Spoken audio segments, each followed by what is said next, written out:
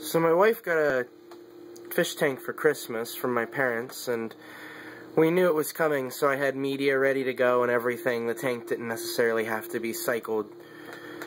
So I kind of used it. I was hoping to cull some of my shrimp from my 5-gallon chi, and I put 5 or 6 in.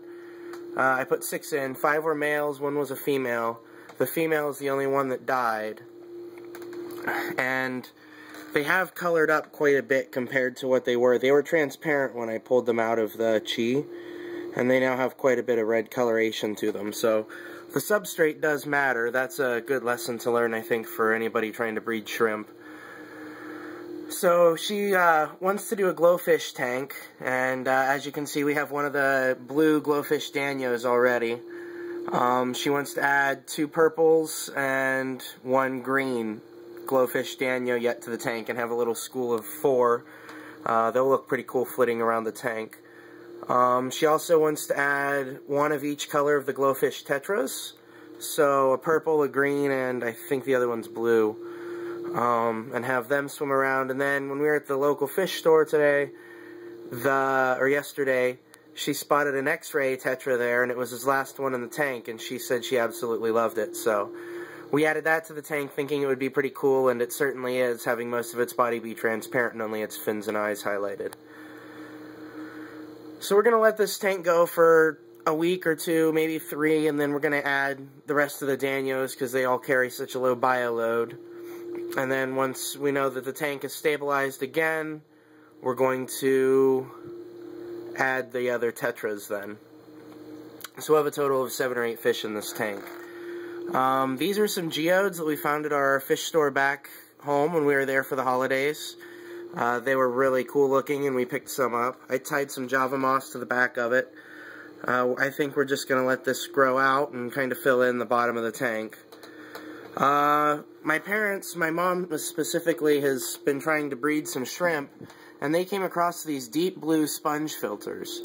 They're huge for the capacity compared to the hydro sponge filters, but they have a neat little attachment at the top that lets you put an air stone in the middle a lot easier than it is with one of the hydro air-powered sponge filters. So, kind of a shameless plug. That's a really nice sponge filter there.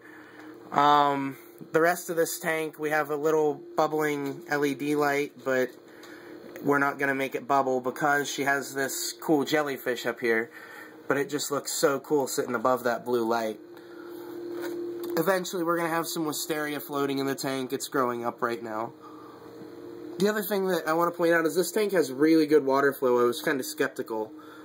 This is the Nano 8-gallon Biotope, and what happens is the water comes in, the filter inlet or outlet is up in the corner there, and you can see it pushing the bubbles from the air stone down into the water, and that lets you kind of visualize all of the flow, and you can see the bubbles kind of trace all the way down across the front of the tank, and then they start to rise just before the jellyfish again.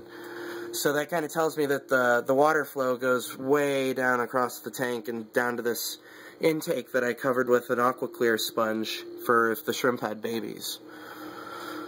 So, all told, this tank was really impressive to me, and it looks a lot like the air stone right there is going to help aerate it a lot better, because you wind up with all those micro bubbles getting pushed down through the water column quite a ways. That gives a lot of surface area for the gas exchange to happen. So I'm hoping that the plants will thrive. The Java moss is already getting some white tips on it, indicating that it's about to take off, growing really, really aggressively. In my experience, when it gets those tips, it starts growing really quickly, usually an inch every couple of weeks or so. It gets massive really quick because it grows in all directions that quickly. So we're going to see. This tank seems to be pretty cool. I'll post some updates of it too.